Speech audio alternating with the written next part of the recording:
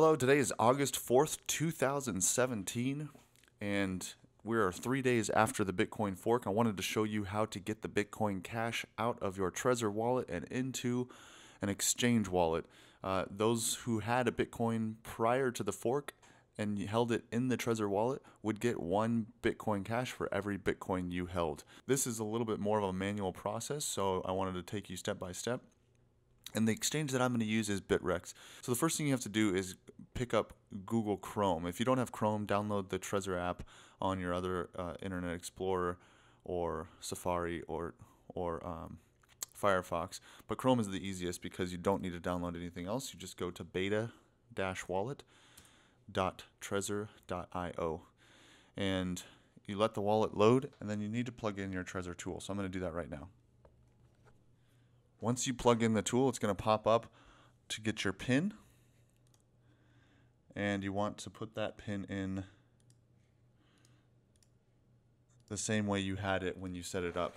So this is assuming that you've already set up your Trezor wallet, you've got your Bitcoin in that Trezor wallet, and it shows, it'll automatically load your balance. Now, it doesn't show any transaction because you need to use this coin splitting tool.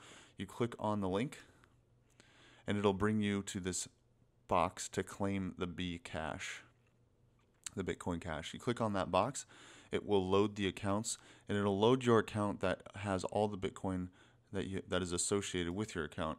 I'm going to do a low fee because I don't like fees, but you can do whatever fee you want. Now, the target address, you go to bittrex.com, you click on your wallet, and you get a new address for Bitcoin Cash. Now, this is the address that you want for depositing Bitcoin Cash. It's very important to copy that address and not the withdrawal address or anything else. Go back and copy that into, or paste that into, the target address. So now I am withdrawing 1.003, this is the amount of Bitcoin Cash that I have, into my target address, and I'm going to claim it. Check the recipient address on the device, which is the actual Trezor wallet. Confirm that, and once you confirm it, it will go through and you'll get this confirmation.